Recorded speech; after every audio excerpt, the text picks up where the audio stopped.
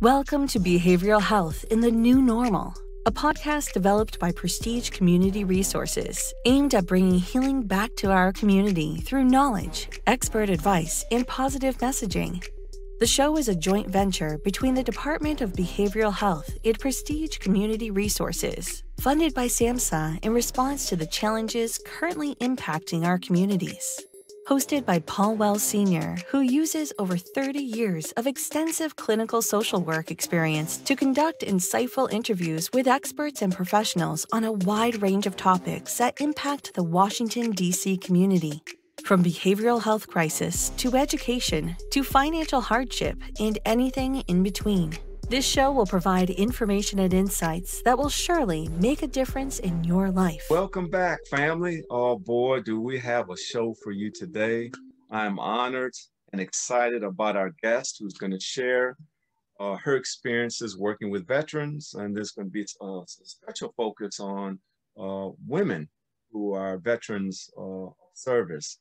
But today, without further ado, I want to introduce Ms. Sharon Green to the show. Ms. Green, welcome. So glad to have you. Well, thank you for having me. It's an honor. Yes. Thank you. I want to remind the audience that today's podcast is sponsored by a collaboration. It's a collaboration between Prestige Community Resources, the Department of Behavioral Health here in Washington, D.C., and SAMHSA.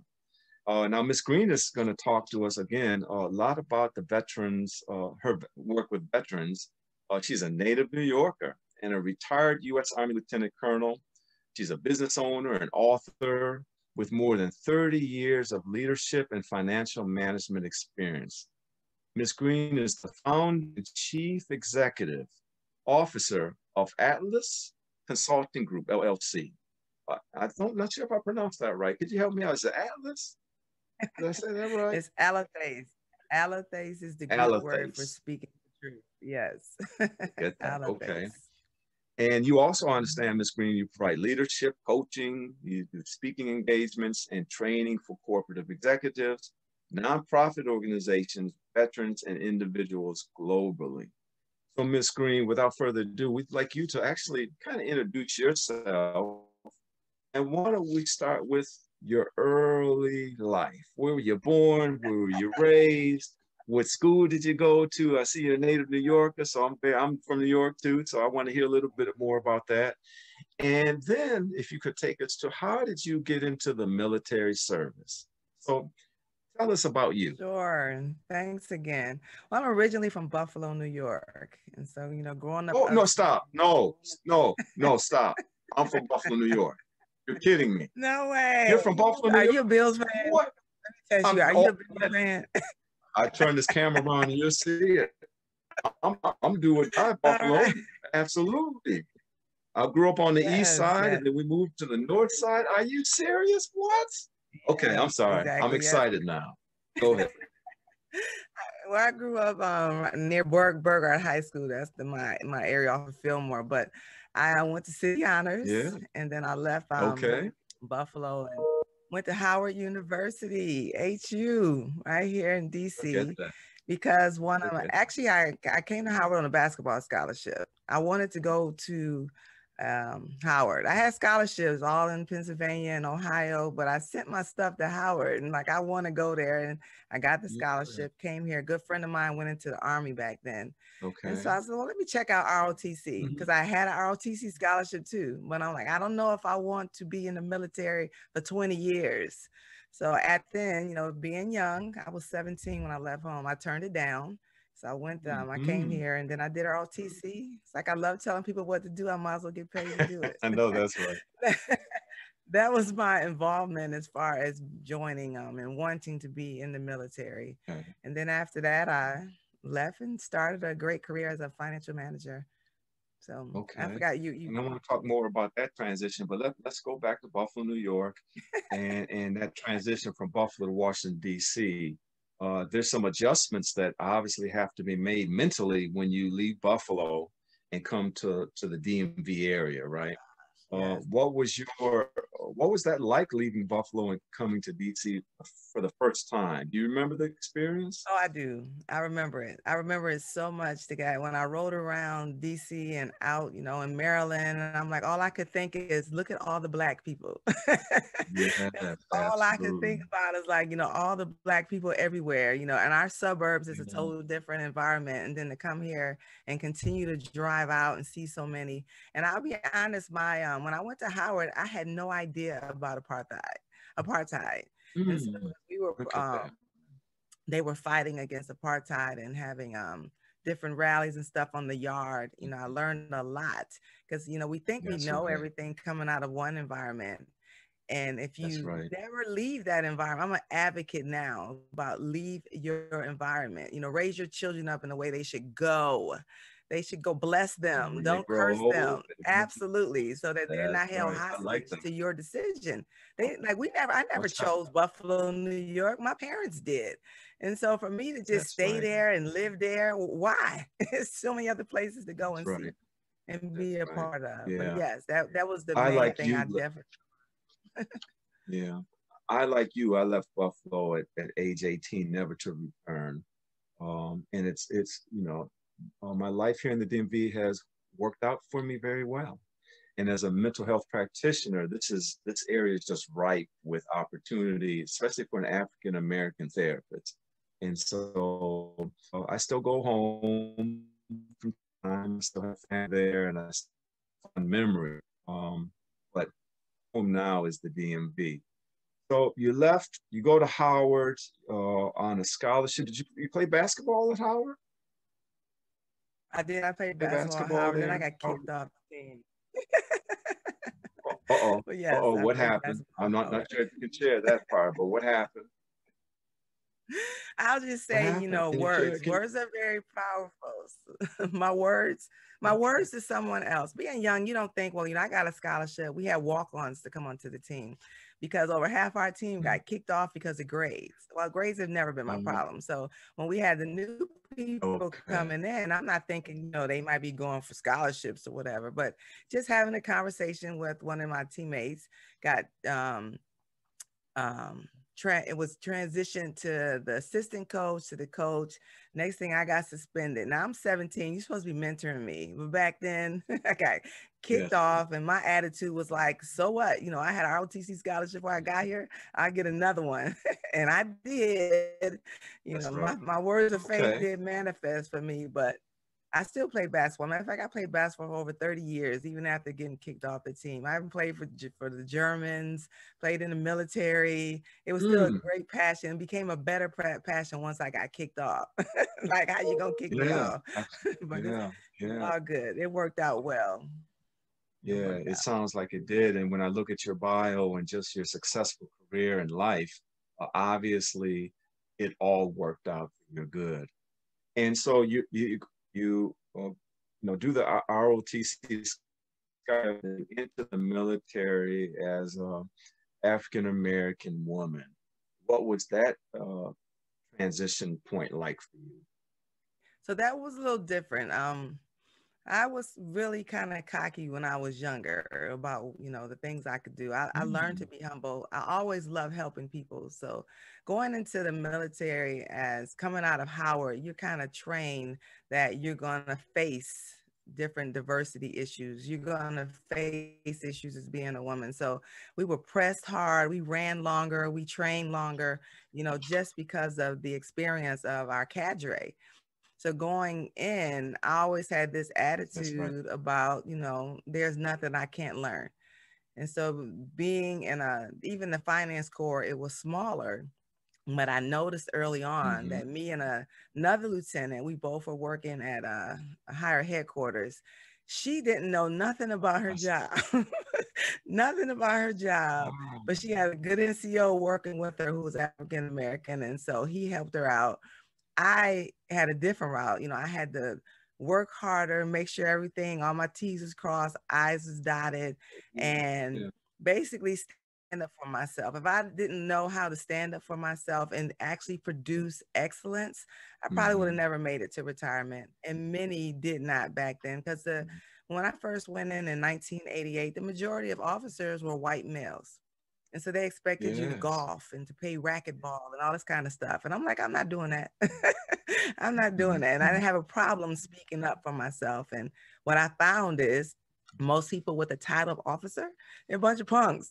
So if you look them in the face, they'll never say, I want you to fail. You get on my nerves. They'll never do that. So you ask them, like, especially when it comes to ratings, I did this. Can you reword this to say that? Can you give me credit for this? They're not going to tell you no. And then plus you don't have to bow down to their ignorance. And I did learn that early on. I had to get locked in a vault to learn not to fight. But I had to learn how to fight. And so luckily I had people around me to teach me how to do that, because I was ready to fight everything. This is wrong. You're treating people different. Where did your strong voice and your tenacity come from? It sounds like, I don't know if it came from the Buffalo experience, but what you're telling me is you were already equipped with boldness. And so where did that personality style come from? Can you identify that? Have you identified? I don't know, probably my mom was an educator, and so she always would teach me and my sister that, there's nothing we can't do. Basically, there's nothing you can't. So I believed her. There's nothing that I can do. I just, like I said, I had to learn tact as a young person that's in charge. Yeah, definitely had to learn tact. Now my company is called Alethes. I mean, speaking the truth in love, and because I don't have a problem speaking the truth. It's just how. So now it's to build up and not to tear down. It's to equip, and so that people will be able to help themselves. And so I'm pretty sure that's where it came from. And then later on in life, then, just the Lord, loving the Lord, knowing you're with me, you love me, you protecting me. And as long as I'm obedient, I expect good results. I just truly do. So the spiritual foundation and your faith, that is the direct result of what? So my faith and the practice of faith was keenly developed. I will say it even goes back to my military, because military teach you obedience. There are consequences and repercussions when you don't follow instructions. And so growing up, even going to church, even as a young person, you go to church kind of like out of obligation. As I got older, it was like, okay, what does this mean? What does that mean? How am I supposed to do that? And when I put the obedience to actually understanding what I'm reading, to, okay, we're not doing this. Why? This doesn't make any sense. And when you start to really know that if Holy Spirit is my teacher, I need to be taught by the source. I see. So that gives you the confidence to know that God is good. It can't be bad and good. It can't be broke and wealthy. It can't be sick and whole. You have to get out the middle. I learned how to get out of the middle and just be confident and trust in that which I can't see, hear, taste, or smell. Yeah. Ms. Green, can you share with us how you matriculated through the ranks and describe some of your upward mobility within the military? Okay, so you come in as a second lieutenant, and for me, I came in charge. So I was at Fort Eustis, Virginia, and I was supposed to be the cash control officer working with a dispersing officer. Well, my dispersing officer transitioned, or was most people say died before I got there. So I had to basically take on her role until they could hire someone else to come in and do the job. And I'll just say, by the time they hired someone to come in and do the job, that was my first counseling. Never put yourself in a position where you can't be replaced. I learned everything. I did everything. I made sure that people were taken care of, payments were being made, the books were correct for accounting. We brought in a pay system during that time. I learned the whole pay system. So when they got ready to transition me out of that area to do something else, the civilian that came in behind me, he couldn't keep up with that. He couldn't keep up with doing everything I was doing because we had a backlog. Well, I hated backlogs because we have an opportunity to fix this and start fresh. But anyway, so after that, as a lieutenant, then I, of course, got promoted to captain. I was in Germany then when that happened. And that's when I really had a face with, I would say, black and white issue. I was in the organization and I was supposed to be up next for being the company commander. They brought in a white female to take this position. And, you know, of course I go in, how did this happen? I'm here. These are my soldiers. Why did you bring in somebody else? Well, she has 1 day date of rank on you, because they couldn't say because of work ethics. 1 day date of rank. I said, we came into the military on the same day at the same time. The only difference was when I first came in, I did not put the date that I left my house. I was actually supposed, I probably could go back and fight this. I was actually supposed to come on active duty the day you leave your home. Sounds like you might want to, yeah. And I put the date that I arrived at the duty station, which is the day after, which would have given her 1 day date of rank on me. But needless to say, she pretty much got fired, and I eventually got that and got the position. But just going over the years, I've been able to travel overseas. I think I got promoted at major when I was at Fort Gordon, Georgia. I ran the finance office at Fort Gordon, Georgia, which was all our signal communication and from intelligence people are. And from then on, throughout this, remember, I played basketball the whole time too. I played basketball until I got to Texas at Fort Hood. And by then I was lieutenant colonel by then. Yeah. Yeah. So had a couple of deployments. The way you describe some of your earlier experiences lends itself for me to believe that you have a heart for the people. Clearly, you're a leader. That's been established through your military experience. But you have a heart for the people. When I consider just the description and philosophy of your agency or your company, where did the heart of people come from? Your caring of people, you're wanting to promote and empower people. Where did that come from? Oh, that definitely came from my mom. She always was a servant leader, always volunteering. She was nationally in Buffalo, nationally with our sorority, with the other Sigma Theta, with the Progressive National Baptist Convention on their board. She did the National Bowling Association and just helping people and giving. And that's just naturally, I think that's just naturally inherited by me. So even to this day, it's still something that I chose to do. Transferred through genetics, but also you learned it through social learning. You watched her, and you were the beneficiary of monitoring her good attitude and her delivery of services to others. Now, listen, we're about a year into this COVID-19 thing, and it's been so disruptive on many, many levels. And this podcast has been really committed to describing its impact directly on various people's, various professional entities. Can you describe what it was like for you about a year ago when the country was informed that the pandemic was here? Somewhere around March or April of last year, the news forecasts reflected that the pandemic was here. How did you receive that information, and what did you do with that information? So I had just came off of a cruise, and I'm not really a big news person, but my sister is, and she's a nurse, and so watched the news. So started watching the news, and I didn't believe it because we, being in an environment with so many lies going forth in this country, you never really know if it's the truth or not. So then the accountant side of me started doing the math, looking at the number of cases, the number of people that resided in the U.S. compared to the number of cases, compared to the number of people that had transitioned at the time, the percentage was really low. So I really didn't believe it initially, but then I started listening to the experts. Now that's one thing that as smart as I may think I am, I'm not an expert in everything. So you start listening to the experts and then a trust for what's being said.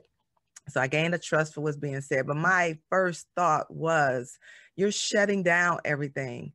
You are putting people out of work. How are they going to take care of their families? That was my first thought. It wasn't that we would have so many people to transition during COVID.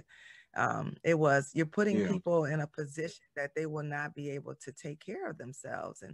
And I hate fear. So fear was at an all-time high back then. But personally, I work from home, and I I love to travel.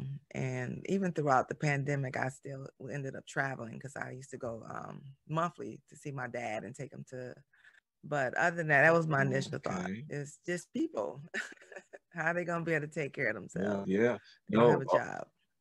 And it's just consistent. It's just consistent with how you're conveying your personality and your gifts and your talents, hearing you transfer to others, vulnerable populations, particularly. Vulnerability is what caught your attention, and those some of us have the wherewithal and the resources to sustain ourselves during a crisis. You're very aware that there's a large group of people who just don't have the capacity and the ability to suffer anything of this magnitude. One bad day can realize now about an entire year of disruption. So I appreciate the sensitivity. Now I know you retired from the Army. How many years retired has it as of this date? It's been 9. How many years have you now been retired? I've been retired 9 years now. I'm sure you're still, it's been 9 years. I know you're still acquainted with, familiar with, and staying in touch with some of the trends that veterans, undergo. What is your sense of how the pandemic has affected the veterans? So veterans are, I have this saying, veterans are still people. We are not what we do. We've earned that right to be a veteran, but it's impacted veterans the same way pretty much as it impacted other people. Working with on the advisory committee, the advisory council for homeless veterans with the VA, I will say that it has actually up-leveled services, because now more veterans that we may not have, that may not have come to the VA. And I will say that I do not represent the Department of Veterans Affairs. I'm just blessed to be on the advisory committee as a special employee. But they have veterans come in, that come in now for the vaccine that may not have been in the system. And they're able to actually identify them and help them. And my push now is for the wraparound services. So when they come in, that we don't lose track of them. But when it first started, our committee had a meeting because we were supposed to travel. We can't travel out to different places in the U.S. to see how the homeless population is being impacted. But we wanted to push a letter to the secretary about how to reach out to the veterans, because now we have a safety issue with not just the teams to go out and service the veterans, but with the veterans themselves, because they are a very vulnerable population just living out there. So we had to increase how they would get housing, temporary housing, or move them fast to permanent housing. But at the end of the day, because we're used to being teams, you can't just throw a veteran into an apartment and say, yay, you have housing. Because now I've created isolation that could be like a jail cell. And now we have the mental health issue now, and then the increased rate of suicide. So all of these things elevated. How can we best get a handle on this with our veteran population so that we don't get a more negative consequences out of trying to help? But it definitely has up-leveled services, has given a lot of awareness on both sides, which has been a great thing at this point. Early on, it wasn't there, but now it's definitely a good thing. Ms. Green, we were talking about the enhanced service provision that has been implemented for veterans as a result of the pandemic. And I want to just talk a little bit about the behavioral health aspect to service delivery. How would you describe the response of the veteran, the VA hospital, or the VA system to increased levels and requests for mental health services? So from my vantage point, like I said, I do not work for the Department of Veterans Affairs. However, the mental health aspect for veterans has been heightened over the years. And so now, because it is one of the, it's a primary area actually when active duty service members are getting out now. So that is something that's taken into consideration. It is actually I meant to bring it up here. There is a order an order for mental health. I should know this by heart because it's one of my favorite areas for mental health and suicide prevention that has mandated that the Department of Veteran Affairs work with DOD and work with, I think it's it might be Homeland Security.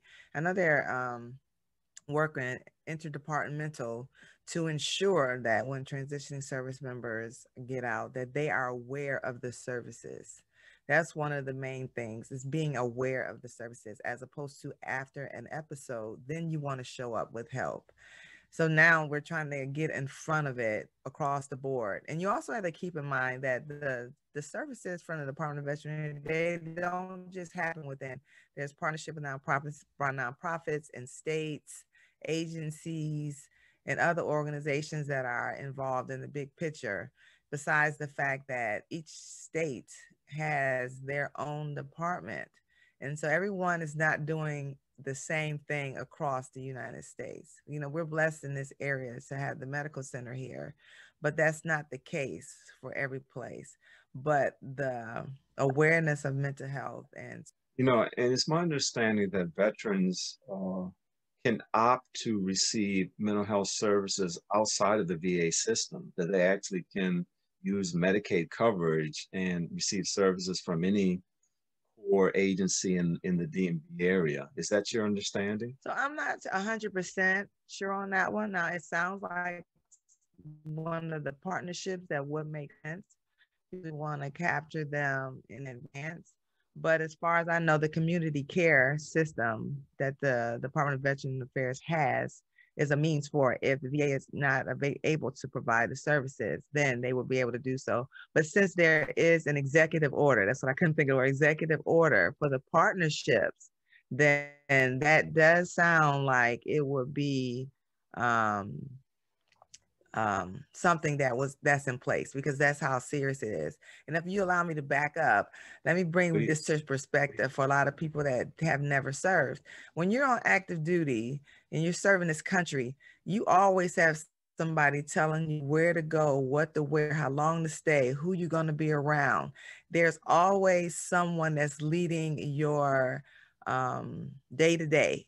And that day to day, regardless of your rank, from general all the way down to private, there's an agenda. So when you get out of the military, your mind gets out, your body gets out. You now have to be the prophet over your own destiny. And if you're not equipped and confident in who you are, you're always looking for someone to give you the way forward. And which has happened to so many veterans, because they don't know how to tell themselves what to do. They're waiting on something and some system to tell them what to do. And now there's an abundance of organizations and things that are out there that say veteran, but they're not all necessarily for the veteran. A lot of them are, what can the veteran do for me? And if you don't know what you're signing up for, if you don't know how to go to the source, so it's always good to go to the source. The VA, granted, we didn't know the VA when we were on active duty. We met the VA when we got out. So that's one thing that's definitely happening right now that I'm so excited about, is that the VA is showing up in advance of getting out of active service. So that service member can know Uncle VA instead of getting out on active duty, because it's not the same. It's two different worlds. And if you don't have confidence in who you are and what you're capable of, it is very easy to get out and find yourself homeless. A lot of people go back home to their parents, but you're no longer the child that left. So you're running back home to your parents saying that, I have a house to stay, but no, you don't, because now you're fighting, and then you get put out, and then you end up in a state. So getting the balance. Whereas when we get out of active service, we can have a better awareness that being a veteran is totally different, and you're able to adapt and overcome in that area as well. Here in Washington, D.C., they have support clinics, I guess, agencies. I think it's called the Veterans Resource Centers. And it's a place that veterans can go to get that case management support, identify resources that they're entitled to or available for. And it seems like to be a great support center for many veterans who are transitioning back home, like you said, who aren't very aware of territory, navigate all of the services that are available. Ms. Green, I did my graduate training with combat veterans. My focus was on PTSD, and this was the late 80s. Now, of course, we've extended trauma work way beyond combat veterans. But what I recognized then and currently still am very aware of clinically is that anyone who is predisposed to any behavioral health dilemma, whether it's trauma-based or not, whenever there's a stressor, it creates a potential risk for relapse or exacerbation of symptoms. And I can imagine for the many veterans that I've treated over the years, that this pandemic backdrop it's just a condition that's ripe for stress and creating some real disturbance for just, how you're navigating life. So I appreciate the service provisions being increased, because I know on the non-military side, the referrals for mental health services has tripled over the years. Folks who have never engaged with mental health services are seeking services, and those with a history we're finding are going into crisis. And so I imagine, and maybe you can speak to this, do you believe that veterans are seeking out more services, behavioral health services, as a result of the pandemic? Oh, absolutely. Absolutely. Remember, we serve not one day alone. Going to the military, you got a buddy system. You have the buddy system for the enlisted side and on the officer side. And to be in isolation for so long, it causes these little gremlins in your mind to kind of talk to you, or, take you back, especially if you were in a combat zone. It takes you back to the time where, you were deployed, and under those circumstances, be it a deployment where there's mortars falling out the sky, or a deployment where you're doing humanitarian services. But it's always these thoughts that, that you can accumulate if you don't have a focus, a way forward. And I think I started off saying about the elevation of fear was so great when the pandemic happened, that it's easier to think about evil things that can happen in uncertainty, instead of taking uncertainty as an opportunity to evolve. And we found that we were able to evolve. Yeah. But when it first started, the uncertainty for something evil was so much greater, which would make you need the support of mental health. And now more people have gotten comfortable with the virtual world. So now I can talk to you without leaving my house, and, you're my video friend, and, you're comforting me, and I'm not alone. But then after I finish talking to you, I'm back in the same environment of loneliness until the next encounter. And so, yes, I can see it being heightened, because we're used to being in a team system, and now we're forced, even when we weren't not forced before, to be in isolation kind of. I appreciate that analysis.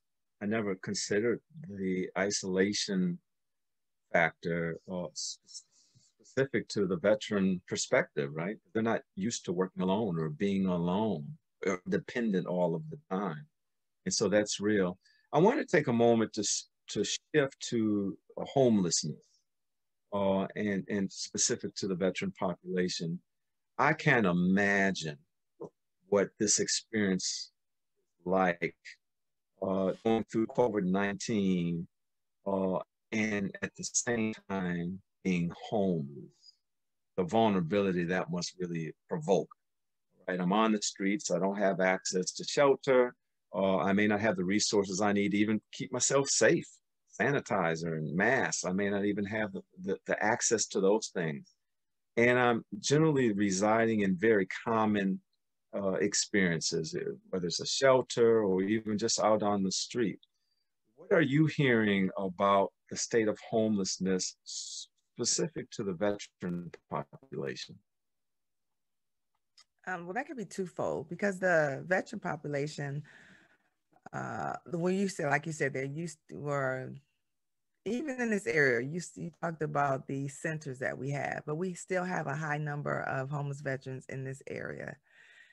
And so living on the street, one of the things that our committee was pushing is that we have the patient alignment teams to go, our impact alignment teams to actually go to the veteran. So now we have to make sure it's safe for those that are going out into the streets to help the veterans, as well as making sure that they have PPE and not just a one-time thing. So how can we make it where they can be safe and still have the proper equipment to remain safe, which elevated changes in the HUD-VASH voucher system. So the housing department and the VA has a program. It's kind of like Section 8, where we can give vouchers to veterans who qualify to go and find housing. So now we've enlightened that program to make it easier. And we've also the programs that they have as far as getting permanent housing, and the programs for grant per diem, which were housings that have been developed to house homeless veterans. All of these programs that are out there that many veterans know nothing about, that are, getting awareness has been heightened, because now we want to go out to the veterans instead of having them come to the VA, because now they can't come to the VA, even if they wanted to now, like they used to. So pushing that information out and making it important to even use hotels to get them off the street. So I think across the whole country, it was an intentional effort to make sure that, and then we have now I understand that they have phones. I don't remember exactly which organization has this, but I know they have phones that they have given to homeless veterans that they get to use for, I think, a year, so they can be in touch. They can be in touch with the VA can be in touch with them. Yes. And make sure that they have everything that they need. So then the intensity of making sure that veterans are taken care of has been elevated. The results of it so far, I can't tell you from my vantage point, but I'm happy to say that there has been a lot of things done to elevate, to make sure that our homeless population is moving towards zero as opposed to growing. Yeah. And that does include the mental aspect as well. Yeah. Prestige has made some adjustments in terms of how we provide interventions. I'm an old school therapist, so I'm used to folks coming to the clinic. You're coming into my office. I'm sitting a couple feet away from you. I'm fully engaged with your person. And so when I'm talking about mental health practitioners, had to convert into a telehealth model, some of us struggled with that. First of all, getting comfortable with using Zoom and just signing up the Zoom proficient. And what we encountered at Prestige for sure was our consumer base had an equal and in some instances exaggerated difficulty with access to technology, which means if I can't access through Zoom and telehealth, how do I get the service? Prestige was very creative, and for those consumers who didn't have even a phone, we supplied them phones, which I think is really a testament to the attitude and philosophy of the agency. And so we got some grant funding, and we're able to supply many of our homeless clients with a phone so they could maintain the service, individual therapy, community support. They're able to still see their psychiatrists and get their prescriptions. And so I can imagine for the veterans, there's a need to have access through technology, right? If I'm homeless and I'm isolated, how do I communicate with my treatment providers or family and friends? And so it's a critical source there. You've been inside for quite some time as a result of the pandemic. I imagine you've been using telemedicine and Zoom a lot. Is that right? I just had an appointment last week. Is it? Yeah. But how I go often to the do you VA get too. to leave the house? Okay. Well, I leave the house. How often do you leave? Quite often. Oh, so we have a delay. But I leave the house quite often. As I said, I travel because at the beginning, my mom had a minor stroke and she was in a facility. And so we always talk about COVID impacting people directly, but indirectly, when we could not visit her, it was the worst thing ever, not being able to visit her. And needless to say, my mom has transitioned since then. And my dad in Texas, so I would go monthly to take him to his appointment. And luckily I was able to do that. So I did get a chance to see him. Unlike my mom, all in Texas, I can see him, but here in Maryland, I couldn't really go in. But anyway, needless to say, so I go to the VA for certain appointments even now, but just being in the house, if I'm not doing that, I'm here, not doing anywhere. I do training. And so matter of fact, I'm getting ready to train and setting up in the house.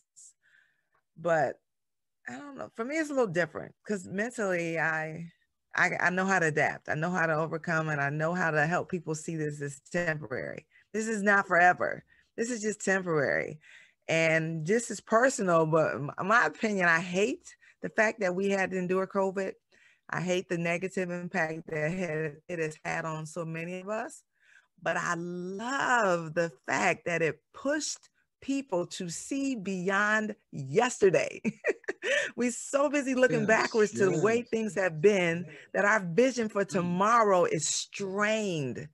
And now we know that we can do things differently. Like right now, we're not in the same room, but we're still able to have a conversation. I can still see you. That doesn't mean that everything is canceled because my yesterday is still telling me what to do. So I love the fact that now we had to be creative.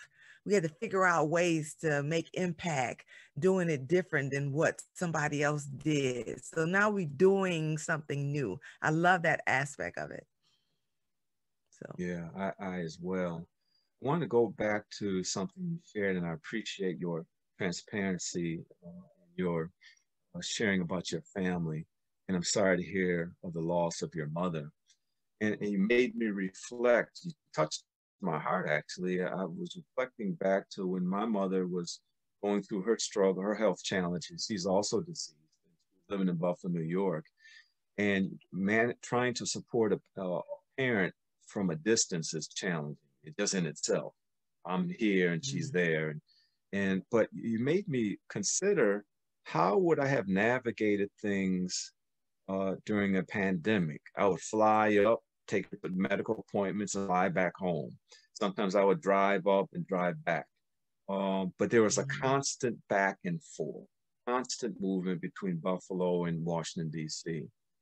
And I could see that that would have been very much restricted, or it would have been very different if I had to consider those options now. So I appreciate you just sharing that, and it allowed me to reflect back. And I was appreciative that I could support my mom in that way. And the challenge is now, though, you're hearing family members saying that they can't even have access to their family members who are in, nursing homes or rehab centers because of this. I can't imagine the pull that must have on them emotionally, not being able to see your mother or your father.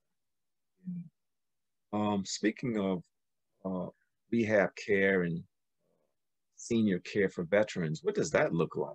If I'm an elderly veteran and I have some nursing care that's required, what services are available? There is a whole department that's dedicated to that. Now, I don't know firsthand how that works, but I know that there is assisted housing arrangements for veterans. They have the geriatric unit, and that's in the hospital here. I'm not sure about across, all of the VAs across the state that they have that, but I'm 100% that they do have some. There's an awareness that once you get past a certain age, that there is a greater need, and there are things in place to help our seniors. But I'm not sure. I can't give you 100% on that one. And let's talk about coping strategies, and I'm interested to hear what strategies you apply. I know for me, I take walks in the neighborhood. I was sharing in another podcast how familiar I am with my neighborhood now. I know who lives where and what time the mailman comes, and I know all the secret paths in the neighborhood. And so I take a lot of walks. I've become proficient with streaming my spiritual, my church services. it's afforded me an opportunity to have more intimate discussion and more intimate time with my youngest son. I have one son still at home. He's 19. And so it's afforded me an opportunity to really talk with him, share space with him, to get in his head and me to understand him. And so that's been helpful to me. What things have you relied on to get through the pandemic? Do you have any recommendations or suggestions around coping skills? Well, you touched on one major one, getting out of the house, walking the neighborhood, seeing the neighbors and actually talk, because, you know, we're a different environment. People live next door to each other and don't even know their names. That's ridiculous. And so actually speaking to your neighbors from a distance or whatever it takes, but actually just having that interaction with the people that are around you. I don't know about how the neighborhood you grew up in, but I know when we had that snow in Buffalo as a child, you know, our neighbors would like clear the whole street. You know, the men were out there with the snow blowers and blowing the snow, and you knew everybody. That is no longer the case. And so, but for coping, yeah, okay. So for coping, one thing is I have my battle buddies. So I have people that I talk to daily, checking in on one another or what's going on. And I stay engaged, like the Women Veteran Organization, when it first started, the president, she started doing weekly, what we call pink and white breakfast. So we would have weekly meetings and bring in different organizations to speak to the ladies about free legal or disability or military sexual trauma, or just helping to bring the community together to still feel so you don't feel like you're alone. And it makes such a big difference. So coping for me is just stop looking on social media to what's going on. Have a conversation, pick up the phone, Zoom with people. You know, they have Zoom happy hours and Zoom birthday parties and Zoom anniversaries. You don't need an excuse or a holiday to make you want to engage with people. They're breathing, you're breathing. Just saying, hey, I was thinking about you. It's something as simple as that. Those little small things create big things. Just saying hi, smiling, get in and get out of fear. Like just totally get out of fear. Just be obedient. Wear your mask. You know, if you choose, I'm an advocate, but if you choose, get the vaccine, because the vaccine is bigger than you, in my opinion. It's about a community. It's about this world coming together. What does it take for us to be back in fellowship? And if that's what it is, bless it and do not curse it. So that would be my advice. Yeah, no, very helpful. You know, I remember back, one of my fondest memories actually of Buffalo, New York was the blizzard of 1977. Oh, yeah. You were just an infant there. I don't know if you even remember that, but I was maybe 14 or 15. So when you speak about how the community supported one another, I remember for that entire week, my entire neighborhood, my entire block had to dig ourselves so we could even get out of the, not just the driveway, but get out of the main street. Mm-hmm. But what a wonderful opportunity to meet and greet your neighbors and share stories and just share you had a common goal. We had to get out of this neighborhood so we can get back to living. So the social aspect of living is undeniable. Listen, what's your favorite buffalo wing? Where do you get your buffalo wings from? The Anchor Bar. Anchor Bar, okay, I got it. What's your favorite pizza spot in Buffalo? Bocce's. Bocce's, that's it. Okay, we're on the same page with that. On the but same Avenue, page. you know, now lately Avenue is the spot too now. So I like. Oh, is that right? Okay. So you talk about being active, not secluding and isolating yourself, trying to have a pretty consistent routine. You've had the advantage of taking the vaccine, so it allows you to be a little more active, a little more mobile with less anxiety and fear. What does diet play into this? Exercise? Do you exercise much? I know you're an athlete. Do you still go to the gym and work out? I still pay for my gym membership. Actually, I invested in the mirror. So I invested in the mirror, but I'll be honest, diet has been horrible.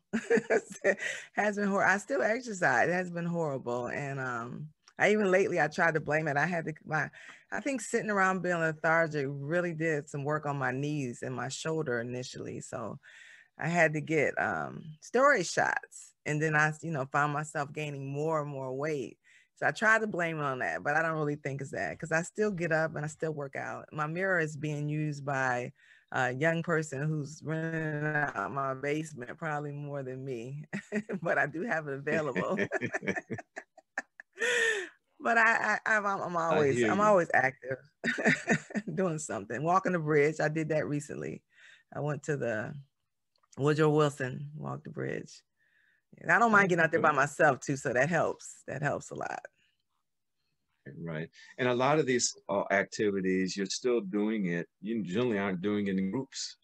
When you go out for your walk, it's by yourself. And when you go to the gym, you have to still maintain distance. And there's still some isolation experience, even when you're outside of your home, because you're only not with groups of people.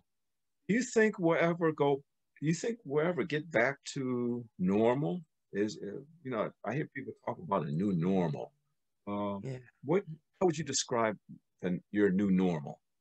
My new normal is just kind of whatever you make it. Like even during the pandemic, just being like I said, I love to travel. So I've been out to Las Vegas since the pandemic, just renting a room and just kind of hanging out. Not really, I shouldn't say hang out. I don't hang out and I don't really do the slots or anything like that, but taking advantage of lower hotel rates and airlines, just changing the environment, hiking. I've been to Mount Zion and just being able to go and hike and be outside. So I wouldn't say we'll ever get back. I don't think we'll ever. I just came back from the NCAA tournament. So putting the mask on and being around people, that'll be there. I think we have a desire to want to be around. Like we're afraid of people, but yet I want to be around them. So the biggest new normal will be a little hybrid. Like you'll have the virtual aspect for people who just don't want to they don't want to be around. But then you have the in-person aspect of still being able to be in fellowship with people. I think that's a desire of our natural ability, is just to be around and laugh and enjoy the company of someone else. So I don't know about I just know that whatever is in front of us, my mouth is going to say it's going to be good. I will not say it's going to be bad. It is going to be good. It's stretching us as a people. And then it's allowing us to actually see people, to see them and want to contribute. I hate that it takes tragedy for us to come together and want to help one another. We can just want to help one another. We can just want to be there for them, for each other, I should say. I definitely appreciate your optimism and your enthusiasm and the tenacity and the hope that you're extending to yourself, but also sharing with us. I'm definitely going to extract from this experience all good things, right? Like you said, and use the pandemic term to my advantage. New awarenesses, new understandings, and I've also identified some new strengths that I actually possess that I didn't even know were there. Most importantly, I'm just so grateful for life and all that entails. And so it's been a moment to reflect, and it's a humbling moment to realize that there must be a higher power greater than us that can protect us and keep us safe. I've enjoyed the time today. Definitely, being from Buffalo and I'm being from Buffalo, it's just a rare opportunity to greet someone from back home. As we conclude the show, can you share a few words of encouragement? And you have done so throughout the podcast today, but is there something specific you can share with our audience to encourage them to keep moving forward, to keep progressing, and to maintain hope? I would just say that the same the same mouth that can speak evil is the same mouth that can speak good. The same mouth that can speak the end of the world and distress and depression is the same mouth that can speak vision and life and progression. And so I would just tell you to look ahead, like close your eyes, look around in your environment. How much of your environment is speaking about yesterday? Make room for part of it to speak about tomorrow. And then connect yourself with people that stretch you. Like where you have strengths, look for to be around people that have strengths in your weaknesses so that you're complementing. And my biggest operation of hope, and this is gonna be, it's gonna sound a little crazy, see beyond your family. Open up your heart to unconditional love, that it includes people that are strangers today, but they choose you tomorrow. Like they're not obligated to you. They choose you. That's the best thing that the military gives us. We come together as strangers and we walk away with such great relationships because we choose one another. And so in times of need, when people choose you, is way better than those that are obligated. And I'm not taking nothing away from the family. Love my family, nothing away. Right. But there's right. a difference. Right. There's a big difference. So that helps mentally and physically and emotionally when you choose to enjoy life with people that choose you back. Sharon Green, this has been a wonderful time spent. Sharon Green, the leadership coach, Sharon Green, the national speaker, Sharon Green, the trainer of corporate executives and nonprofit personnel, Sharon Green, U.S. Army Lieutenant Colonel. Thank you for your time. I'm sure people, once they get a chance to listen and watch this podcast, might want to reach out to you and just get to know you and glean some more information from you. Is there a contact? Is there a way for our audience to reach out to you and contact you? Sure. I mean, I haven't been on social media as often, but you can always reach me at Sharon D. Green on Facebook, or that's Green SD27, which is the handle on Facebook, or on LinkedIn is Sharon D. Green, or my company Alethes, which is ALETHES Consulting Group. So that's ALETHES consultinggroup.com. You can reach me there as well. And so, yeah, I'm available. That's my claim to fame. Okay. All right. Good to know. Good to know. I'm sure people are going to reach out to you. This has been a remarkable show today. You've really gleaned some information that's useful regarding the veteran population and your experience in the military. But most importantly, you've demonstrated for us good coping mechanisms and strategies to overcome not just the pandemic, but just life challenges overall. You know, you're speaking to your faith, foundation of and promotes good health. But there were some other strategies you shared that were also helpful. Listen, Prestige, if you want to learn more about Prestige Community Resources, you can always hit the website up at prestigecommunityresources.org. And again, our guest today was Sharon Green, a native New Yorker. Thank you, Ms. Green, again for sharing your story. And until next time, family, be safe, be well.